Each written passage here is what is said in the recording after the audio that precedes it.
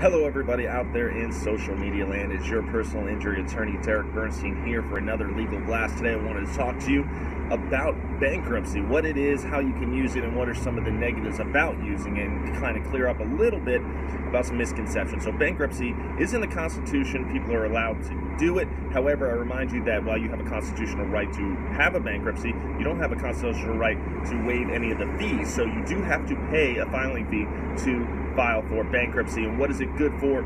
Essentially is if you have a lot of debt, unsecured debt like credit cards or maybe some past medical bills, things of that nature, it is a good way to get rid of that mounting debt. So there's two kinds of bankruptcy.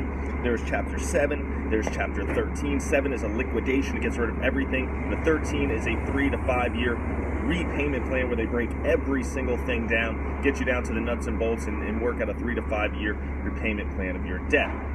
So when people file for bankruptcy, or you're thinking, I have so much debt, I need to file for bankruptcy, some of the negatives, it's going to go on, you're going to have a judgment, you're not going to be able to file for bankruptcy for years to come, as well as the fact that it's going to show up on your credit score, is really going to tank it. But, if you're really, really behind on payments and things of that nature, your credit score is probably pretty bad as well. But just remember that, because they do look at that, as well as the fact that jobs and such will look at that as well when you're trying to get hired, and it could keep you from employment. So when you're looking at filing for bankruptcy, you really need to sit down. It is a personal decision on how much you need. You need to reach out to a bankruptcy attorney, but first you should really think about making yourself a budget, really saying how much can I get by without eating ramen every night.